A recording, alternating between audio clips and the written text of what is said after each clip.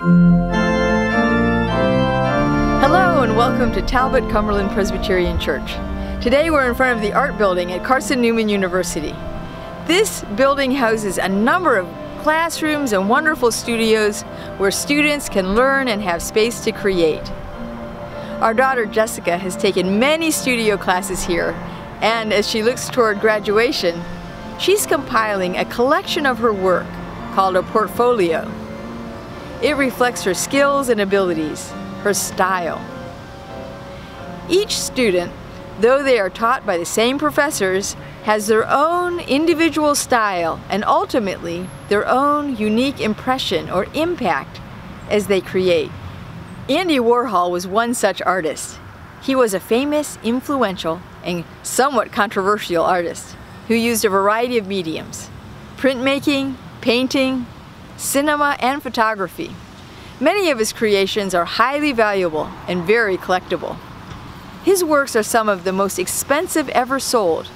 The highest price ever paid for a Warhol painting is $10 million for a 1965 canvas entitled Silver Car Crash. Andy Warhol has famously said, "Everyone's going to get his or her 15 minutes of fame. Then what?" Today, we look at the then what of Moses' life. That point in time where he climbs Mount Nebo, where he will meet his Maker, and all that was left of him was his legacy. I don't mind if you've got something nice to say about me. I enjoy accolade like the rest. You could take my picture and hang it in a gallery with all the and who's and so-and-so's that used to be the best at such and such. It wouldn't matter much.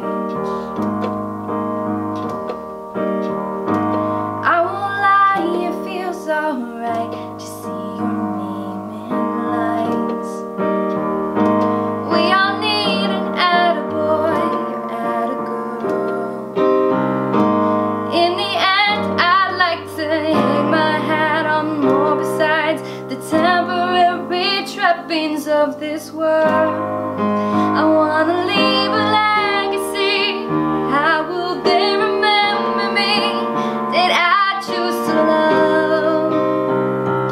Did I point to you enough to make a mark on things? I wanna leave an offering. Child of mercy and grace, who bless your name unapologetically. Leave that kind of legacy.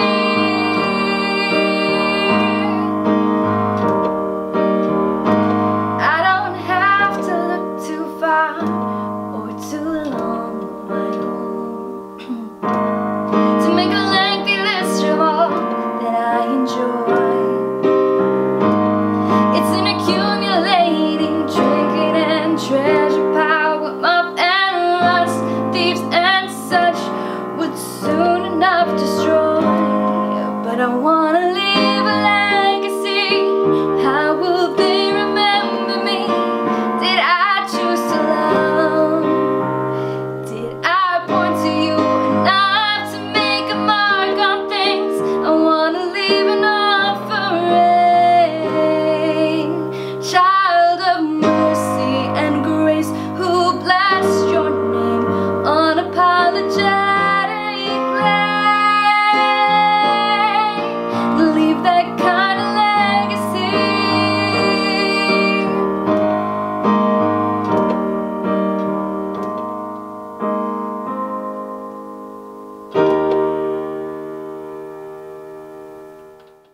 Today is All Saints' Day, a day when we reflect on the lives of many godly people who have gone before us, who have paved the way for us. We live in their legacy. After they left, we're left with the question, then what?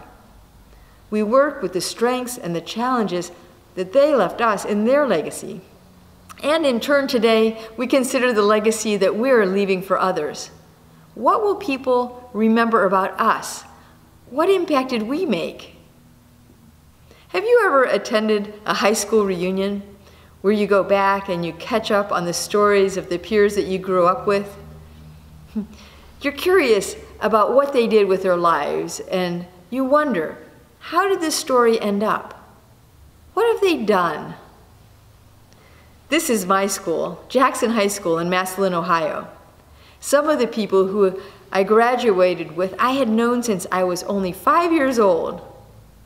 I've often wondered what has become of many of them. It used to be that you could only find out the answer to that question if you went to your class reunion. It used to be that high school reunions were the one time where you could find out after all those years who your best friend from 5th grade was and how they're doing. Or how about your basketball teammates, or the people you sang in choir with? All those people, all those stories. You know, as I compiled these pictures, it really did make me wonder, what did happen to these folks? It was all I could do to not hop on the internet and check it out. Sometimes I have done this and I found out the answers. With the advent of the internet, you can find all kinds of things out and fill in the stories, the subsequent chapters of each person's story. It's interesting to know what people have done with their lives, what their story is. Do you ever have a random thought where you wonder what happened to some star like Richard Thomas from the Waltons or Drew Barrymore from E.T.? Well, now you can just hop on the internet to find out. Here are some fun examples. MC Hammer, whose hip-hop anthem, "You Can't Touch This," was a sensation in the early 90s and whose wealth was estimated at around $30 million, is now a gospel minister after losing much of his fortune when his career ended up going downhill. Melissa Gilbert from Little House on the Prairie became a television director, a producer, a politician, and then the president of the Screen Actors Guild. Remember Mikey, the kid from the Life cereal commercials in the 1970s? He was last seen as an advertising executive in New York City. Amy Grant, the queen of Christian pop, received her first recording contract just 5 weeks before her 16th birthday in 1975. She continues to sing and produce albums, still touring and singing across the country. It's a lot of fun to find out whatever happened to some of these famous or sometimes infamous people. Some famous folks, like their everyday counterparts, just seem to disappear off the map. Amelia Earhart, for example, is one of those folks whom Americans have been wondering about for decades, ever since her small plane disappeared from the South Pacific in the 1930s. Every so often, someone claims to have found the wreckage. We still don't know about Teamster leader Jimmy Hoffa, or where he is, though it's suspected that the mafia had something to do with his disappearance. Or whatever happened to D.B. Cooper after he parachuted out of an airliner with $200,000 in 1971. His case remains the only unsolved case of aircraft piracy in aviation history. Some people disappear without a trace. When we consider Moses' story, we're left with two questions. What happened to Moses at his death, and what was his legacy? Let's start with the events of his death. What are the events that we know? What do they tell us?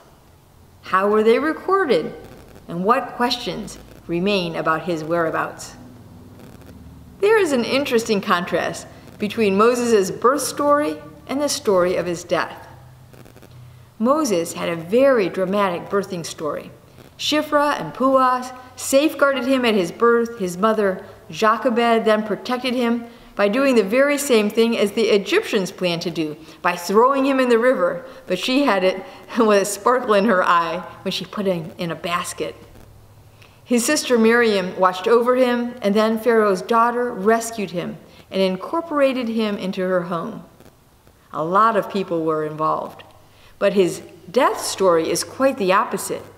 The events are as different as the environment, as opposite as the mouth of the river is from a mountain where you can go and see for miles. Scripture records, "Then Moses went up to Mount Nebo from the plains of Moab and climbed Pisgah Peak, which is across from Jericho." He goes up on Mount Nebo unaccompanied. He dies alone, and he's buried by God. So whatever happened to Moses? It's a bit of a mystery. You might say Moses is the Amelia Earhart of the Bible. He flies solo up Mount Nebo and disappears completely off the radar. No one hears from him again. Fascinating. At Moses' birth, he was surrounded by people. When he dies, he's totally alone. In fact, nobody knows where he was buried. But before he died, the scriptures record, "And the Lord showed him the whole land from Gilead as far as Dan, all the land of Naphtali, the land of Ephraim and Manasseh, and the land of Judah, extending to the Mediterranean Sea, the Negev, the Jordan Valley, with Jericho, the city of palms, as far as Zor. Then the Lord said to Moses, 'This is the land I promised an oath to Abraham, Isaac, and Jacob when I said, I will give it to your descendants.'" God gives him the fulfillment to know that what he set out to do, he accomplished. He led the people of Israel out of Egypt on a meandering path through the desert where they learned to depend on God, and then he brought them right to the cusp of the promised land. The scriptures say, "I have now allowed you to see it with your own eyes, but you will not enter the land." In actuality, one couldn't literally see all those places from Mount Nebo. So perhaps God gave him a vision. God offered him assurance that what was promised to Abraham and then to Isaac and to Jacob would come true. So Moses, the servant of the Lord, died there in the land of Moab, just as the Lord had said. The Lord buried him in a valley near Beth Peor in Moab. But to this day, no one knows the exact place. Those are the events of his death. He climbed the mountain alone. God showed him the lands that the Israelites would inherit. He died, and then God buried him. Of course, the questions abound. How did he die exactly, other than the fact that it was at the Lord's command? Where is Beth Peor? Who buried him? And was he really buried? Or is there something missing from this story? Has anybody been searching for his grave? How would you know if you found it? How did he die? We don't know the details, but it is curious, isn't it? Oftentimes, we like to hear the details about how a person died. In a sense, we hope that it will tell us something about their lives. We hear stories that sometimes people, when they're dying, they'll point to a corner and say, Jesus, or they'll see a light, or maybe a body of water that they're trying to figure out how they'll navigate it. Or they begin talking to relatives who have passed away a long time ago. These final moments are important. We want to know how they met their Maker. In some sense, these details tell us the final chapter of that person's life. And somehow they help us gain closure as we think about their life. How tragic it is that in this time of the pandemic that so many people are denied the opportunity to accompany their loved ones through this final step, who miss the chance to share those final moments with their loved ones, who are unable to convey the story to others. These last pages are blank. And yet in Moses' case, we do have a recording of the final events of his life. But this poses another interesting question. Who wrote this? Who wrote it down? It's an interesting question, isn't it? If Moses went up to Mount Nebo alone, who was there to record those events, to tell the people what happened to him in these final moments? Maybe he wrote his own obituary before he left. Or maybe he encountered Joshua along the way, just before his passing, who then wrote the sequence of events. The Bible is a story of faith. It conveys truth to us, and the truth of this story is that God cared for Moses. It's a beautiful picture of God's relationships with people. The same God that scooped up the clay in the creation story scooped up a burial place for Moses. He was buried on the mountain. Unlike his predecessors, Jacob and Joseph, his bones were not gathered or carried anywhere. He was buried by God, and the people were left with his legacy. Which leads us to the next question. What was Moses' legacy?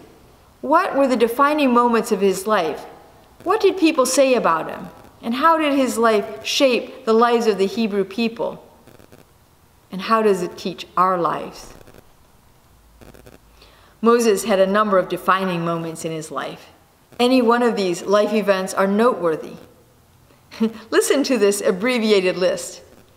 We already talked about his birth narrative, where a group of courageous people guarded and protected his life.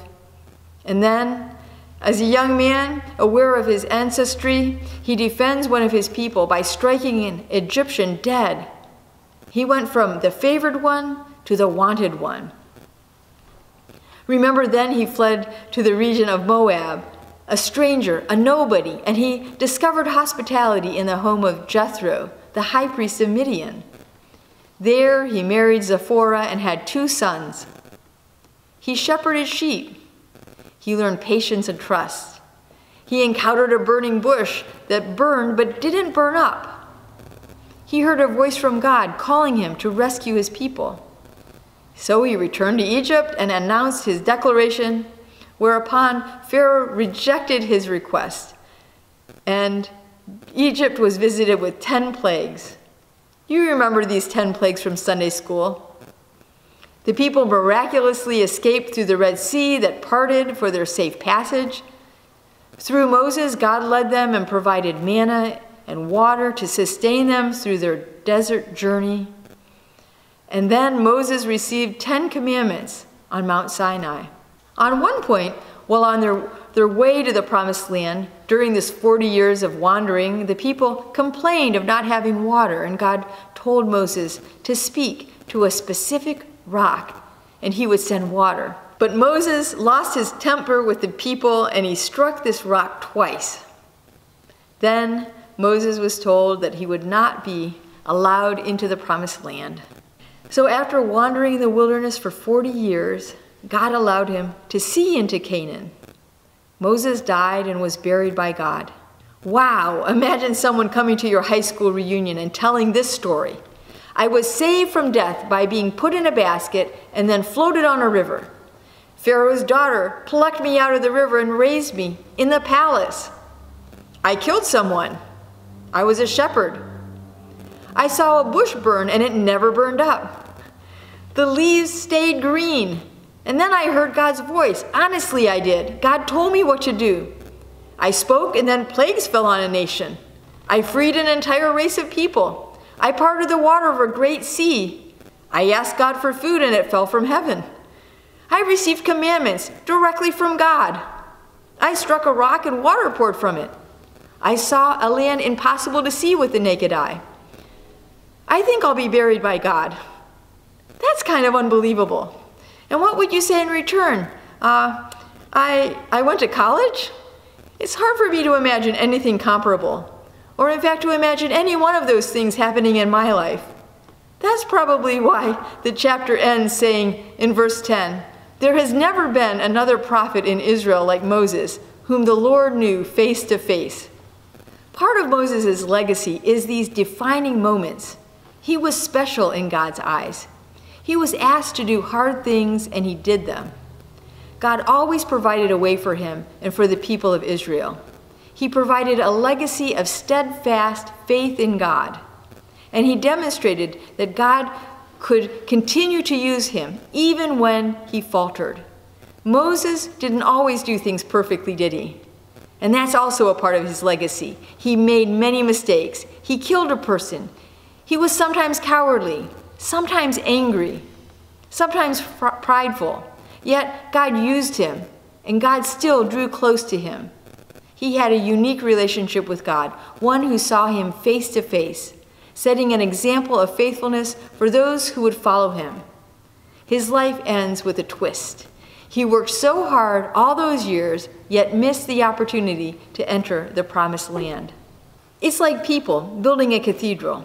Skilled stonemasons and woodworkers who never get to see their completed project. It seems tragic in so many ways. Tragic, that is, unless you see your life as an investment that outlives you. We don't know exactly what happened to Moses there in Moab, but we do know that his legacy echoes way beyond the Promised Land. He never got to set foot in it, but his legacy, his life, and his inspiration continues to lead others into promised lands of their own. Bruce Feiler, in his book American Prophet, How the Story of Moses Shaped America, writes about how Moses' legacy became a narrative in the American story. Generations of Americans have been inspired by the story of Moses. The Pilgrims quoted his story. Franklin and Jefferson proposed that he appear on the U.S. seal. Washington and Lincoln were called his incarnations, and Dr. Martin Luther King Jr. invoked him the night before his death. Presidents from both parties cited him for inspiration. For 400 years, Feiler says, one figure has inspired more Americans than any other, and his name is Moses.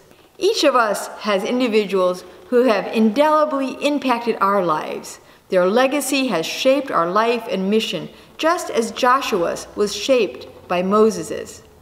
Some of us have been encouraged by coaches or pastors, teachers or friends, parents who encourage us to call them mom or dad even though they were our friends' parents, and youth leaders like the ones that I had growing up who invited us for pizza every Friday night in their homes, week after week. If we were lucky, we would have also had the opportunity to play those roles in the lives of people who follow us. The truth is that most of us didn't make it into the who's who. Our lives may not be the most biography worthy, or we probably won't turn up on the list of those where are they now sites after we're gone. But when we invest our lives as Moses did in being faithful in the present, despite our faults and our foibles, when we seek to know God, then we begin to create a future for others that will live long past us, even if our names are one day forgotten. Whatever happens to us, we know that what we do for God lasts way beyond us.